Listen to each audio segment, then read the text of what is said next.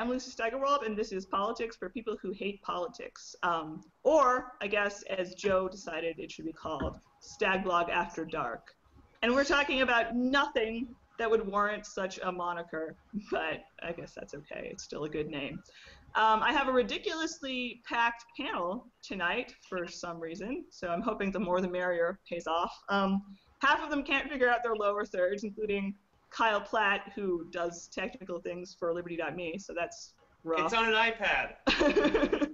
But I'll introduce you all just the same. I have my regulars, Joe, Michelle, and Corey. You don't even need their last names because they've been here every single time.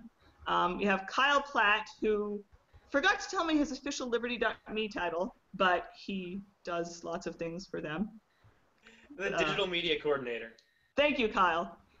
That's good. And I also pestered Jesse Walker enough to drag him into the Google 21st century. And Jesse gets a proper intro because I know what he does, and he's an adult compared to the rest of us. Jesse is the books editor of Reason magazine, and sometimes he's the managing editor. It's hard to keep track.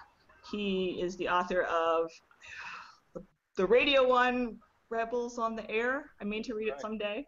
And the really awesome United States of Paranoia, which I would hold up and plug, but someone from the Pittsburgh Post-Gazette stole my copy, which Jesse kindly gave me. But thanks for joining my panel, everybody. I think that we should just start. Let's talk about how super depressing Iraq is right now. And I don't know, basically the Al-Qaeda offshoot that is so bad that Al-Qaeda kind of told them to sod off is taking over the country. And Republicans, from what I can tell, are blaming Obama for this, because that's the awesome thing about intervention, is that much like intervention in the economy, like stimulus style, like if it didn't work, you didn't do it enough. And that's kind of what I'm getting from Republicans. And now there's various talk of going back to Iraq, and it's super depressing and making me rant. And what do you guys think about this? Open-ended. We killed Saddam Hussein. I mean, that would be the natural thing to do, would be to go in and prop him up as a new dictator, but he's not available now. I think they're just up the creek. Could we do like a Weekend at Bernie's thing? I was going to say, yeah. That would be, I don't know what happened to his corpse, and it's probably not in the best state for that sort of wacky shenanigans. I'm sorry, I had to inject some humor. This is really sad, really sad. Isn't it? And like, I don't know why. I mean, I spent the last 2 days arguing with like a conservative and a someone who said they were a libertarian, and they both were really pro-Iraq war even now. And they weren't a fucking libertarian then. Well, I mean, I've got convinced by Anthony Gregory and Sheldon Richman about like war being the biggest, bullshit, and the biggest sort of deal breaker. But you, Corey, have said that even like the Leonard Peikoffs of the world, they could be a libertarian. They're just not a libertarian on war. They're just like adamantly like pro-Iraq after the 8 years we were there, and is now talking about going back in there. Despite the abject failure that it was, I don't know. I have a hard time even taking them seriously as a thinker, let alone as a libertarian. What's really funny is that nothing turns Democrats into war hawks quicker than like the prospect of winning. Like, yeah, we could be the ones that do it right this time. Yeah, and they have that reputation of being softies, and I think that they try to overcompensate for that. I mean, a Democrat used nukes. It was a Democrat. The only person who ever used nuclear weapons on other humans was a Democrat. So I don't know why they're overcompensating so much. And also, hey, LBJ, how many kids did you kill today? I mean, I think that, but it's the Republicans pushing against them, and nobody's ever warmongery enough for a mainstream Republican, and that's become clear lately. I'm not sure if anyone's caught up on this in the last couple hours, but Obama has said, this is basically breaking news, that they're going to support the Iraqi government. They haven't ruled out airstrikes, but according to what I've just read, actually, it's 2 hours old, that Obama has ruled out additional ground forces. Well, that's good. So, I mean, that's at least something. It doesn't look like. I mean, that could all go to hell though in about 20 minutes if they decide that, you know. The last thing I had heard was him saying that nothing was off the table, and They always say that. it just terrifies me when That's they how say they that. clear their I know it means nothing, but really, nothing's off the table? Nothing? They thought about nuking Korea during the war. I don't know if they ever Jesus. considered it in Vietnam. It's just. I And mean, there's no cap on the power they have, so, you know, they can just do whatever they want, whatever they feel like. There's no. I mean, who's going to tell them no? Congress already gave Obama the power to do whatever he wants, or the wartime acts or whatever the hell they call it. So, you know, we could have some drone warfare, and then in 30 days we could have more troops on the ground, and how many people would really object to that at this point, other than the libertarians in the world? But I mean, I was on a bit of a rant today. I was talking to Eric Garris from antiwar.com, and he was giving me tales of libertarianism of yore. He was telling me about, the Libertarian Party in 1974 rejecting party platforms like really rigidly anti-war and pro-draft dodger amnesty platforms, and like, I'm just feeling really cranky because I think that even libertarians, basically with the exception of a lot of the people on this very panel, are very, like, they wuss out on war, and they definitely wussed out on Iraq. The first few years of the LP, there's this strong kind of not objectivist, but Randian overlay, and I think the original platform even had like some deliberate language about the proper role of government is. I mean, there's stuff that was kind of aggravated the more radical people, and then in the mid '70s, it became very Rothbardian, at least for about a decade. So I think Eric Garris he would not have experienced that in like 1979. I think it would have been like a minority rump trying to make those kinds of arguments. So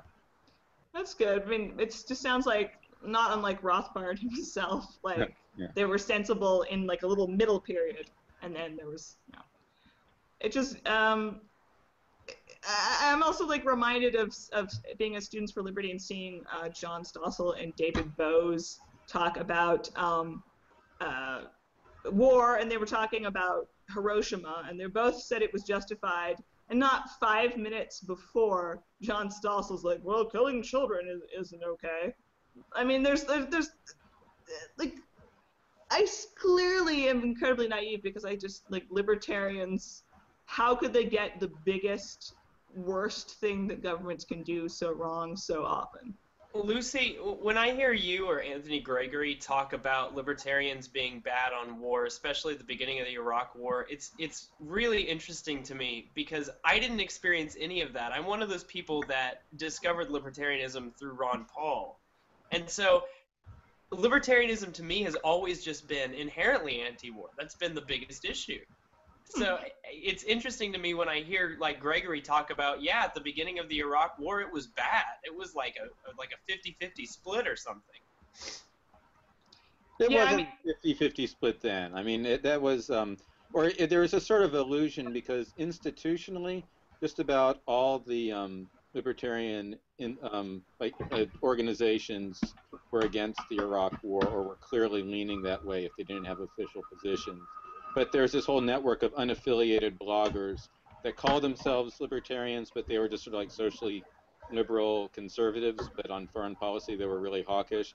But they sucked up a lot of the oxygen of what was being called libertarian online for a while. It's like the Instapundit sort of network. Sure. And Right. so that's, I mean, and I still think that with Iraq, Afghanistan is different, but with Iraq, I really think the strong inclination among libertarians was against the war. There clearly were pro-war libertarians, but I think they were a minority. Sure. I mean, I wasn't paying enough attention. Like, I was 16 and getting a tonsillectomy when Iraq happened. And I guess I knew Reason and I knew my dad, and I probably started reading a little Sheldon Richman and Freedom Daily and stuff, but I get a lot of my stuff sort of from Gregory's rantings and stuff, and he may not be a perfectly unbiased source, but I have found more softness about war than I would have, than I wish that I had there had been. And there still is. I mean, I don't know. I still love reason, but well, Jesse's good. We like Jesse. I'm the last person to talk about the intellectual climate with libertarians during the Afghanistan and Iraq war when they were starting, but it's definitely because I'm like Kyle. I was basically getting involved with the Ron Paul movement, so it's very bizarre to me to even conceive of a libertarian movement that is substantially like there's a question like about war. It just seems like inherent, like Kyle said, inherently libertarian. So there's always gonna, like Lucy said, there's always gonna be like you're always gonna think the libertarian movement is too soft on war because there's gonna be outliers there that like I don't know, don't get it, I guess. And there's always going to be the media who decides to throw libertarian label on, everyone who wants some kind of reduced government, and a lot of the times they're not going to be libertarian on war. And I think at this day and age, that's what separates. There's all the talk between left and right libertarians and thin and thick, but war should be kind of. I mean, in theory, it should be like the ultimate bastion of, true libertarianism. Well, it's like this guy running for state office here in Oklahoma who says that I'm mostly libertarian, except that I think that we should stone gays. Yeah, I mean, in terms of in the libertarian movement, is there too much, or do people too often like try to strike people out and banish them for taking positions that we don't like? Yeah, absolutely, because we're all libertarians, but as far as like Republicans saying they're stoning is a deal breaker, though, right? Yeah, yeah. They're simultaneously too much infighting. What's that, Corey? I'll tolerate some stoning. I mean, I don't want to kick anybody out, like I said, so. I mean, some stoning. Maybe when you really look at it, Stalin was pretty libertarian as well. I mean, he was getting there. But then if you start saying that about stoning, then I start saying, well, Leonard Peikoff is, a sociopath, and he can leave me alone. And then you start kicking more people out. It's like, I don't know. Like, the infighting pisses me off because most of it is useless, but there's obviously, like, stoning is a no-no. That's a deal breaker, yeah. That's what we call a deal breaker. I mean, I would say of all the, like, big libertarians, Gary North has got to be my favorite. Come on. Oh God, I like Ron Paul so much, and then I remember things like Gary North exists. Well, but Gary North always wanted the stoning to be done privately, right? I mean, well, that's what I'm saying. What's the matter, right? So basically, a leftist, like a straw libertarian that a leftist for Salon.com is writing about. And there's our segue. To did any of you guys, and if you didn't, we can fake our way through this. Read the latest Joan Walsh gem about the outbreak of right-wing violence because of that charming couple in Las Vegas who decided to shoot a couple cops, and I guess I don't know if they've refuted it or confirmed it, but they put a Gadsden flag over the dead people, the people they shot, and like Jesse. Like, specifically, Jesse, can you give us a little summation, since you know? Yeah, well, I mean, Joan Walsh for us, basically. Well, I mean, do you want me to summarize what Joan Walsh said, or what happened in Las Vegas, or? Well, if you know the Walsh thing, give us a little bit of her argument, and then tell us what you think about. Yeah, well, Joan Walsh. Well, I mean, it was just a return to the old. We heard a lot of this in 2009. Every time there was someone who was or could be described at least as right-wing, whether or not the label makes sense. In any particular case, killed or tried to kill somebody, there was this effort to blame it on, the rhetoric in the air. And she says, I think her headline was, do you have that in front of you? It was let's see. I gotcha. It's I got it. Fox News. No, go ahead. No. We don't need some vaudeville crosstalk happening. Fox News foments. Is that a word? Moments, yeah. Another violent outbreak from Clive and Bundy to Gerard Miller. Words matter. So Fox News. Yeah, I mean, I mean, because the Millers, this couple, had been at the Bundy Ranch, and they were kicked off. I mean, the guy, Jared Miller, said it was because they found out he was a felon, and he was very bitter about it. You can read his comments he put on YouTube about it, where he was, calling them loyalists and so on. And there's some comment from one of the Bundy family, which basically says there was more to it than that they had other issues on their mind, and were a couple of hotheads. And this is something that actually happens a fair amount. I mean, with the small number of violent political acts by people who might be called, militiamen or patriot movement types, it's often within that. It's a fair number of times it's people who've been kicked out of a larger, more mainstream, if I can use that word, militia, and who then went off on their own or in a small group and committed this act. And in fact, in some of those cases, the larger militia alerted the cops and said, "Hey, that's how the people got caught." They said, there are these, assholes that were coming to our meetings and talking about killing people. We thought we should let you know." In this case, they were sent back to Vegas. So anyway, that's my long way around to saying that's the Bundy connection. And I guess she sort of is imagining that the Millers were inflamed by seeing all the coverage of the Bundy Ranch on Fox, which is nonsense. I mean, I've looked at this guy's Facebook page. I say this guy's because the wife's is more protected, so you can't see all of her updates. But Jared Miller is writing about, he's speaking revolutionary language before he gets sucked into the Bundy thing. And maybe more important than that, I mean, last year he's complaining about the government. Why? Because he's being sent to jail on drug charges. He complains about an alleged outstanding, I don't remember if it was a warrant or missed, I don't remember what it was, but it was some bureaucratic thing in another state that had to do with a previous conviction that was coming back to bite him, and he was saying this was unfair. It's pretty clear to me, that this guy was, to at least a large extent, was radicalized by his own experiences. And I would not be remotely surprised if he then glommed onto an ideology that, fits with him.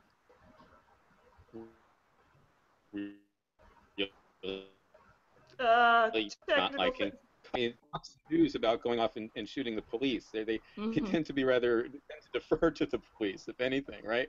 So it's a bizarre accusation from Joan Walsh. Yeah. Typical for her, but it's a and I mean, at least in this, the guy's Facebook page is kind of interesting ideologically too. My favorite post there, it's sort of weird to read, is he puts up a little image macro that's got a picture of Bill Hicks, the comedian, and a quote from him.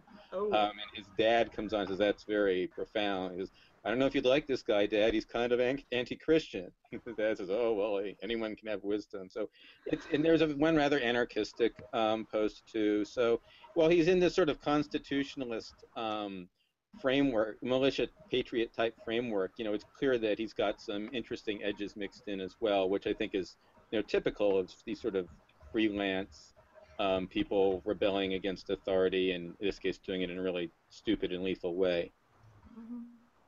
Lucy, does that answer your question, Lucy? I ran on for a while. Oh, no, that was good. I wanted to give you your time because you're the man who wrote the book on paranoia, so we'd like to know what you have to say. Kyle? Yeah, Lucy, can I just say that this is one of the things that the left does that really irritates me as far as just trying to shut up opposition. I've noticed it's a rhetorical trick they use a lot, which is, Joan Walsh says in her column, she says, I was talking to Bill O'Reilly about this like a decade ago, and I told him, if you keep saying the things that you say, that people are going to do really dangerous things. And they always do that. And they forget that there's this serious leftist history of performing violent acts. I mean, the Weather Underground, like, are we kidding here? But they've said it for the last decade at least that I've noticed, even back when I was a liberal. The idea was that conservative ideas are dangerous, or libertarian ideas are dangerous. And if you keep saying them, someone's going to kill somebody. It's ridiculous, and all it's meant to do is just to shut up anyone who disagrees with liberals. And in this case, I mean, I'm sorry, go ahead. Go. No, Jesse. it's not as though Salon has not covered, police misbehavior. I think they ran an excerpt from Radley's book when it came out last year. They did, yeah. I mean, I mean, this guy may have read that, and that's not wrong of Salon to run it because it happens to be true, right? I mean, sometimes you can broadcast accurate inflammatory things, and you have to trust that people will not react to it in a stupid and destructive way. But I don't know. There was an interesting one. I've also seen some things, and this is kind of on the right. There's like a Washington Times piece that was sort of raising, is there like a war on cops now? People, cop killing. People forget, and they said that there were more cops killed this year than there was at this time last year. As it happens, last year had the fewest number of cops. I'm talking about raw number, not rate, killed since the late 19th century, all year long. I mean, the year when there was the same amount, it was the population was 1/4 the size that it is now of the United States. So we are essentially at an all-time low in the era of having, a whole lot of police departments around the country because, urban police department in the U.S. So yeah, I'm not surprised it would be a little bit higher now, but whether it's people, sort of, losing that historical context with cop shootings, with school shootings, with, political violence like this Las Vegas thing, there's always this tendency to sort of act like we're in this uniquely violent age when, if anything, it's unusually nonviolent by historical standards. Yeah. I guess to give Joan Walsh way too much, Okay, my question is, do you, Jesse, or any of you think that Walsh or anyone of that ilk who has this meme of, oh God, the right, like, are they sincere, like, at all in their fears, or are they just, playing the game, and doing the bipartisan squabbling thing? Like, they seem sincerely afraid that there's some sort of new right-wing monster brewing, but they're absolutely sincere. I mean, they're absolutely sincere. Like, I don't know how many, and I'm not trying to like straw man at all, but I don't know how many like serious liberals you hang out with, but they've convinced themselves that ideas that are oppositional to liberalism are absolutely dangerous. Yeah. I mean, I think Salon kind of has this recent trend. It's probably not recent. It probably goes back long before I ever started reading them. But they fear so much a shrinking of government that they've kind of started just, Joan Walsh is famous for just kind of anything that goes against expanding government is just horribly evil. I mean, that's why they put a picture of Rand Paul on every single story they run about, libertarianism. They're, I think they have this idea that they have to fight back against the whole like shrinking of government, no matter what they have to do. And this is kind of they're preparing, I guess, for possibly a Rand Paul or a Ted Cruz in 2016, who probably won't be that libertarian to begin with, but this idea of shrinking government is so evil and foreign to them that I think they're just going out there guns blazing. But at the same time, it seems they're like obsessed with this caricature of libertarianism as the extreme non-limited, like this confusing limited government, but wants to attack our ovaries and keep us from hanging out with who we want to, or this conversation we're having just reminds me of one time back in 2012. I was hanging out with a friend, eating lunch outside, and an Obama for America person came up and asked us who we were voting for. I said, well, I'm not voting for either Romney or Obama. And it's like, but you're a woman, and I'm like, well, and I brought up drone warfare, I brought up the drug war, and she's like, but you're a woman. And that's terrible. Yeah, that's what it all reminds. Are we sure Joan Walsh isn't the same Trader Joe's lady? Like, I feel. Are we sure we're not talking about the same person? But. Should that be our segue? Is the question now? Probably to be slightly strict with our timing. I would have maybe voted for Obama if someone had used that argument on me. That I'm if If only they'd known. If only they'd known. I mean, it's ironic that the mainstream tries to accuse small government types of kind of causing this kind of violence because the rhetoric we use. Because that's just speculation, and we can just factually show that the kinds of policies that the mainstream supports does cause violence and death. Like, we can just show them. Like oh, you support drone warfare. Well, there you go. I mean, it's not rhetoric that's doing it. You're just outright explicitly supporting that. That's so true, and that's such a. Oh well, I'm sorry to break into your segue, but I mean there was this chart people were passing around comparing terrorist incidents involving Islamists versus ones involving the domestic right, and then some of them actually, a couple of those people didn't belong on the second list, but let me leave that aside. I just started thinking to myself, wouldn't it be interesting to do since in the context of this cop killing, to have a chart of the police officers killed versus non-criminals killed by police officers over the same time period. Of course, it's hard to do that because which statistics are kept. But I mean, that's the sort of comparison that doesn't even get brought into these discussions. Or if you bring it up, people think you're making an excuse for the killing rather than trying to talk about where the violence is actually, the bulk of it is coming from, or at least that kind of violence. Well, sure. There's every single type of person on any side has this aversion to talking about the motivations for. I mean, sometimes like Jared Loughner, that was the peak of like Sarah Palin literally killed those people type of bullshit, and he turned out to be apolitically insane. But he's talking about 9/11 or the Oklahoma City bombing, or maybe these people in Vegas. Like, talk about why they might be mad. Hell, talk about the political climate of, say, police brutality, and think maybe that helped lead to these people doing this thing that we're not, it's not about condoning it. It's about trying to explain it. But even talking about it this way, I have to specify that I'm not condoning it. And meanwhile, the police brutality and the war brutality and the state brutality is just condoned. It's blowback.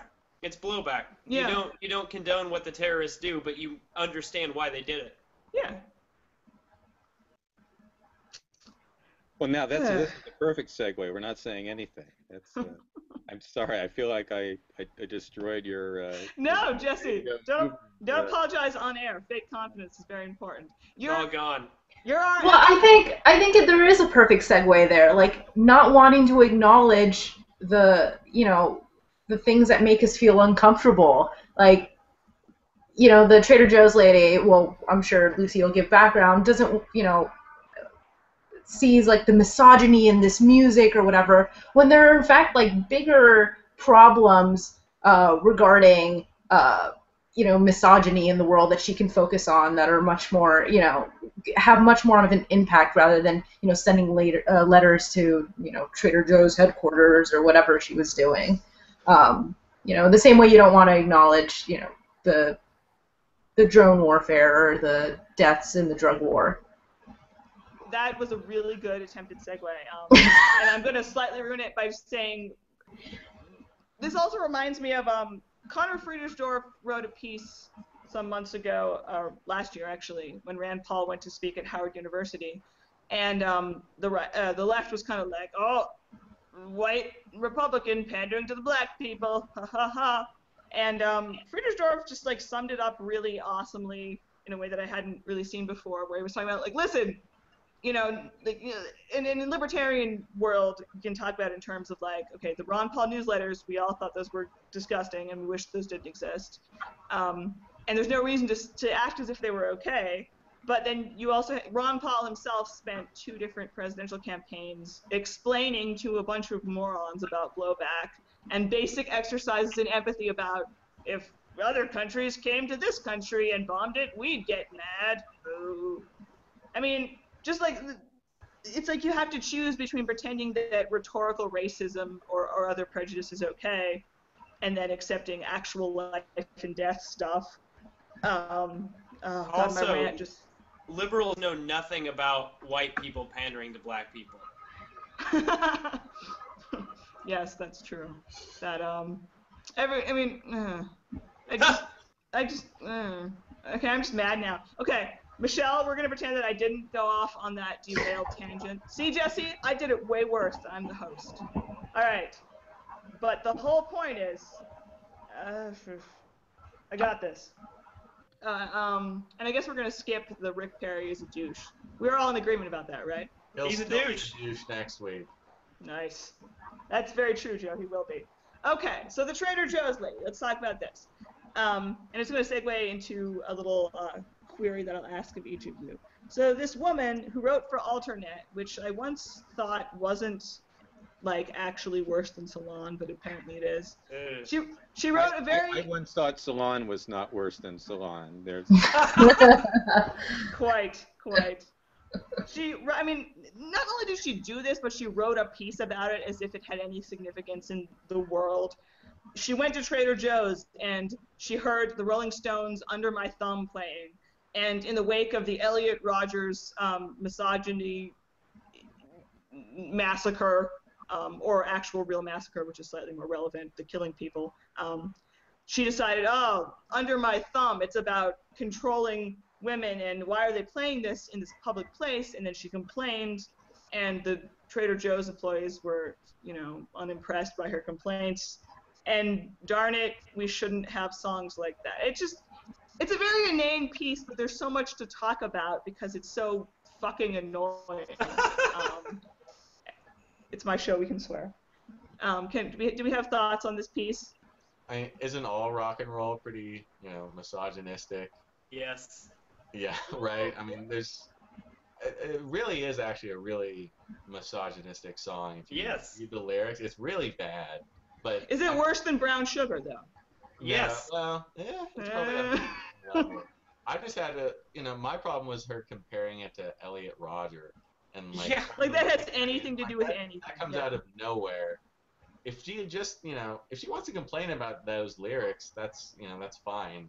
But trying to link it to this bigger piece, make it this big think piece, this Salon pitch, I thought was just stupid and ruined the whole, argument for me. Like, you can criticize popular culture as being sexist or racist or whatever while still acknowledging it's a great song. Like, you can say, hey, look at these lyrics, they're ridiculous, but this song is fucking awesome. But there's also, though, I mean, the persona element to music that, back in the Tipper Gore hates music era, the PRMC, I can't remember exactly what it stood for. The whole Music Resource Center, I think. Yeah, that's probably it. Old guy. I watched entire Oprah episodes that were put on YouTube where she's talking to Tipper Gore and Ice-T and Jello Biafra, and Ice-T is like really kick-ass eloquent, and he talks about, he has these horribly misogynistic, violent songs, and it's an exaggeration of the partly like actual violence that he's seen and the way that the men are talking to each other on the corner and that sort of thing. And obviously, like, really silly metal about, like, feeding your baby to Satan and stuff is also a persona, in spite of what people seem to think in the 1980s and 90s as well. And I just think that, at the end of the day, people always forget that it's not Mick Jagger necessarily raping slaves in Brown Sugar. I mean, it's not. Country music is a persona. Music is about playing a part. I made a huge Spotify playlist about murder songs. Yes. Does that make me a creep? And there are always ones that switch. It's not just about killing your no-good woman. Sometimes it's about killing your no-good man. Like Frankie and Johnny is an example of that. I mean, but like some of the murder ballads that I tend to listen to, like they're not just exaggerations. They're about actual people who were actually murdered, usually in the 19th century and stuff. And it's a bit morbid, but it's like part of this amazing culture that we have, and just the laziness of this piece just annoyed the hell out of me, I guess. Nick Cave, man. Yes. We don't blame actors for, exactly the role they're playing, killing people. Like, I mean, you just have to be smarter than that, and that's not something we can expect from a piece in Salon or Alternet or wherever it originally showed up. Yeah. Where do people find the energy to complain about these things? Like, I Yeah. don't have any of that. Just I mean, I have my feminist irritations. Like, I don't like Cosmo. I wish the Oxford American was more popular than Cosmo, and it's really not. But this is particularly People argue inane. about things that they don't need to do any particular investigation of to have an opinion on. That's why the longest hidden run threads are always the ones about the easy plug-in cultural debates, because Mhm. you don't have to pause to think, and if it can just be something as simple as whether you like the Rolling Stones or find them creepy. And heaven knows there's enough in their personal stories to be creeped out by those guys. And, there's plenty of good music they've put together. So you can take whatever. I mean, that's why it's easy to write, and it's clickbait, because here we are talking about it. Actually, we are more pathetic because we are complaining about the woman who complained to Trader Joe. Sorry, Jesse. Click over to Alternate and read that. No one was blasting her reading it aloud over the loudspeakers at Safeway. Fair enough. I don't have a Trader Joe's in Oklahoma City, so I don't even know what that is. Oh. Well, it's very white, liberal, feminist woman-y, the whole piece. Is it like Whole Foods? In the worst way. It is like Whole Foods. It's cheaper than Whole Foods. That's true. Trader Joe's is like really good stuff that costs less than Safeway, and that's Oh. why I like Like it. the Aldi's of. This is sponsored by Trader Joe's. No, it's not. Stop talking about grocery stores. That tangent I won't allow. Sorry. I want to ask you guys. I think actually we're going to call this our Better Than Politics segment, where we talk briefly about entertainment-y things that we really like. And I want to ask you guys in turn, give me a couple of examples of something sexist or any kind of prejudiced culture that you enjoy. And I enjoy, there I am. Let's see. All right. I really love Charles Bukowski. I like Hell yeah. NWA. I like all sorts of inappropriate murder ballads. The British sitcom Coupling, the show Red Eye, because let's be real. I mean, totally. And there's a lot of stuff that's legitimately like it's bad in certain ways, and it's really fucking good. So give me some. What do you guys like? Michelle, we'll go in turn. I am a huge South Park fan. Mm-hmm. And they have tons. I mean, one of the main characters is a Jewish kid, and they poke fun of him all of the time. South Park made Jew jokes acceptable. At least no one talks about like, oh, did you see that thing on South Park last night? I mean, that was years ago when people would say that, like when the show began. But eventually, it just everyone just, oh yeah, that's South Park. They always do that stuff. They have a black chef who always sings, or they had a talking poop. There are a bunch of rape jokes, a bunch of sexist jokes. You're happy when you talk about this, which I love. You're just jazzed about it. I love South Park. Yeah, it's one of my favorite shows.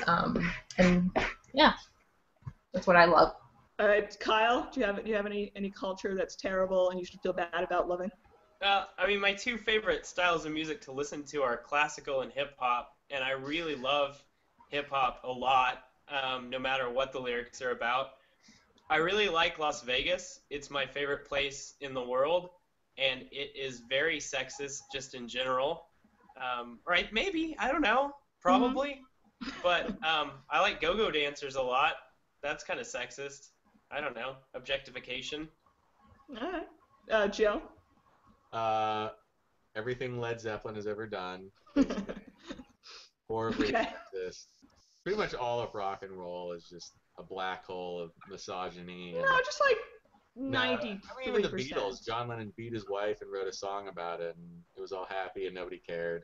Yeah, Matt Welsh pointed that out. Run for your life if you can, little girl. Ani DeFranco isn't sexist. It's getting better, Literally talked about beating his wife. I blasted that song when I was like 10 years old. I love that song. It sounds so happy. And who on earth, besides the jerks who don't like John Lennon, have ever really pointed that out? So they have, but they let it be. But then it's like, oh my God, I didn't mean to do that. A day in a life. That's That's terrible. Jesse? So are we doing stuff that like plays with this stuff or actually like really exemplifies it. Because I see South Park, I mean, they enjoy walking the line. You know, they know people take their stuff in different ways, but they're clearly on some level making fun of it, right? Yeah. Oh yeah. Sometimes people do that. Like Robert Crumb sets out to use racist caricatures to poke fun at racism, but then he does fall into racism sometimes as he's doing that. I would argue, you know. But and also sometimes something can be purely satiric, but someone takes it a different way. I mean, there's a I never did write this story up.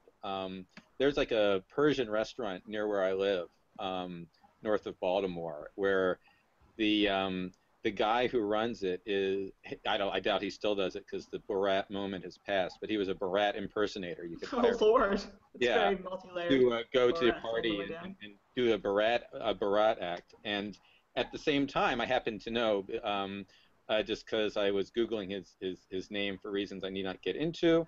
Well, I will tell you, he had these like extreme right-wing stuff publications out front at his restaurant, and I saw when I was asking his card because I wanted to order, like, see if he had delivered because he had these great sandwiches, that he actually had a card for distributing the American Free Press, which is like this Willis Carto white nationalist outfit. Oh dear. And so I was wondering, like, is this guy like sort of naive? He's like a conspiracy guy, and he doesn't realize what these people who's behind this operation, or is he into it? And I looked it up, and I found like this sort of article where he's off in with a group of people visiting the old SS grave sites dressed in Nazi uniforms. And so this person going around at parties saying these anti-Semitic things under the guise of Barat is himself, presumably this flaming anti-Semite. You can just layer this on. I say, that would make a great movie. What is quote unquote really happening here? Yeah, that's incredible. I don't eat at a restaurant anymore. Sandwiches are great.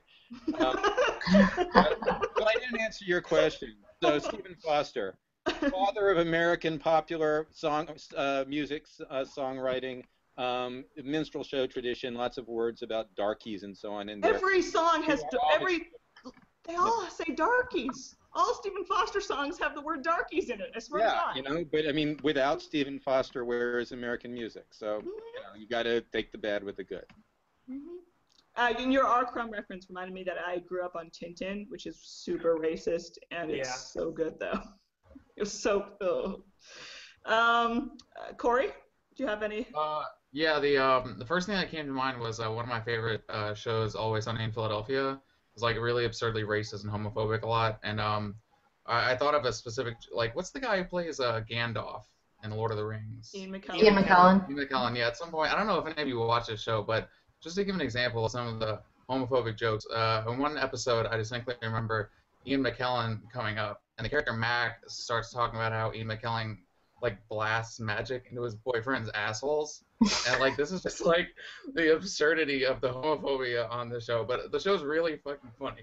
So, well, it's like when they go to Chinatown looking for Monkey, and the guy actually has Monkey. He's like, "Oh, we got Monkey." Yeah, it's when great. you play with that type, any kind of thing like that, sometimes you are just being racist, or I mean.